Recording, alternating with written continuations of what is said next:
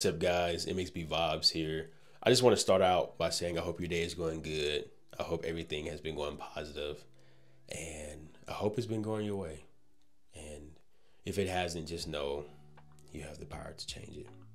I want to start out by reading a quote from Napoleon Hill saying, "The men of the greatest achievement are men with highly developed sex natures, men who have learned the art of sex transmutation." What I'm talking about is, of course, semen retention. Holding your seed, not releasing, not watching corn, not fapping, right? I just want to just candidly talk about my experience, my story. I mean, I don't really have a long list of 10 benefits or, catchy pictures and things to go with the video. I just wanted to talk candidly. It's been, today makes 38 days. 38 days since I've released it. I released last in October. So yeah, today makes 38 days. My longest streak was 60 days.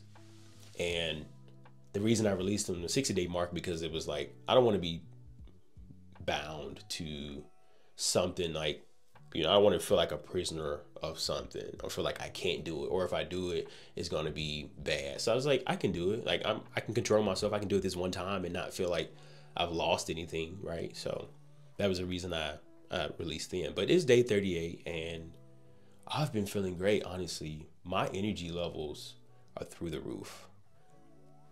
I primarily eat plant-based, so you could chuck it up to that, but just say my natural energy levels on like a 7 or 8, it's been like a 12. Like some days I can't even sleep because my energy is just too high. And I don't take any supplements. I don't take any pills. I don't take any type of powders or like none of that. So I attribute it to semen retention, honestly.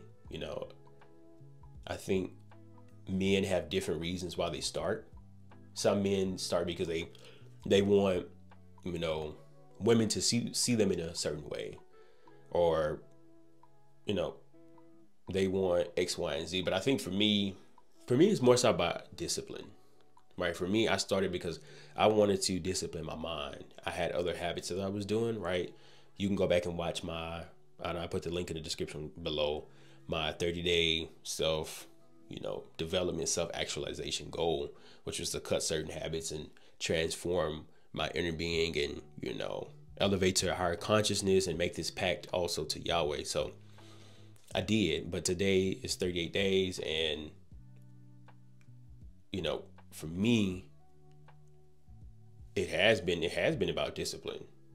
I feel I haven't really had the urge since I started to release. I will say about a week ago, I had one of the craziest dreams I feel like I've ever had. I ended up having a wet dream, which I didn't know men past the age of 18 could have, which was weird for me, because I woke up and I pulled the cover back. I'm sorry if it's too much detail, but I pulled the cover back and I was like, oh, okay. Because the dream just felt like super real. But no, my dreams have been very vivid, and not all of them have been wet dreams, but I've been able to recall a lot of them, which is kind of weird for me. I think another, positive benefit is my reading has gotten better. I've been able to retain more information. Like maybe it's my attention span, because I used to be at a point where I read 15 pages and like my mind would kind of slowly, you guys know what I mean? Like you start reading and like your mind goes elsewhere, or you need to like take a break. No, I'm able to read 50, 60 pages now without checking my phone, without feeling like I need to be doing something else or what I'm eating for dinner later. Like, no, my mind doesn't waver, and I'm able to focus and retain what I've read on the pages. And that might sound like not a big deal, but it's been a game changer. The book I just had was 140 pages. I read it in 2 days, which was like super quick for me. I was like, oh, okay. Like I was just hooked. I attribute it to, I don't know, just holding my seed and having that level of focus. Like I said, it's a discipline thing for me. So just being indisciplined enough to not to go directly against the biological need, right? Because I know as men we have the the biological need, and guys will always tell you that, like, we have the biological need to reproduce, right? You know that.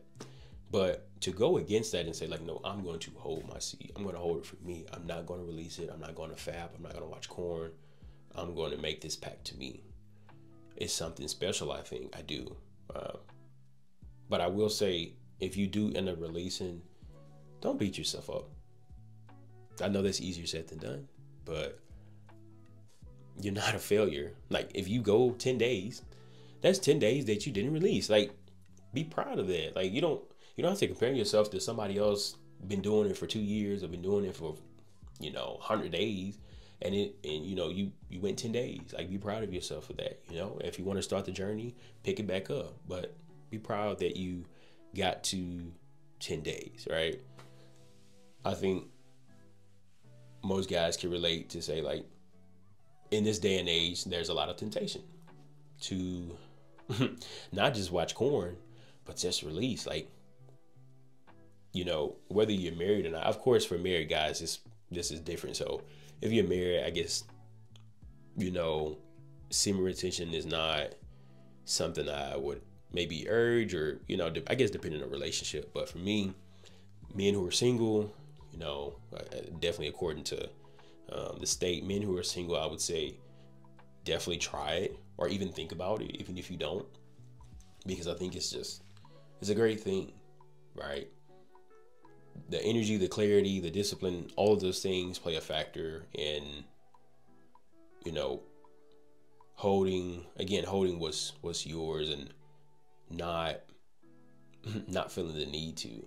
I think also I noticed that I was unfocused. Like, I don't know about you guys, but I know that after I release, you just get kind of tired. You don't feel like doing anything. You just get for me, I got super relaxed, and that relaxedness almost became like a drug. Like, sometimes I would get so stressed to where it was like, I know if I release, my stress levels will go down. You know what I mean? Like, it got to that point. Like, it's like, okay, I'm stressed. Let me go ahead and do a quick, let me release. All right. And now I'm able to, like, I don't know, it's weird. I was able to, like, manage my emotions, or like control my emotions and thoughts, like, after I release. And that became addicting, because when I would get stressed, I would turn to that. Of course, I had other habits, weed smoking, cigarettes sometimes, alcohol, things like that, just other habits that I turned to, right, that I would cope with. But releasing was a big one, and I'm just glad that I started back, and like I said, it's been great. I haven't had the urge to. I think for me moving forward, and this is just for me, I think I can't see myself releasing unless I'm with, again, a partner. Not necessarily saying that I'm married, but unless I, am with a partner and I just feel like releasing with them, I don't see myself personally releasing, because when I see images like that, I'm not on Instagram or Twitter or anything, so that's drastically has cut down.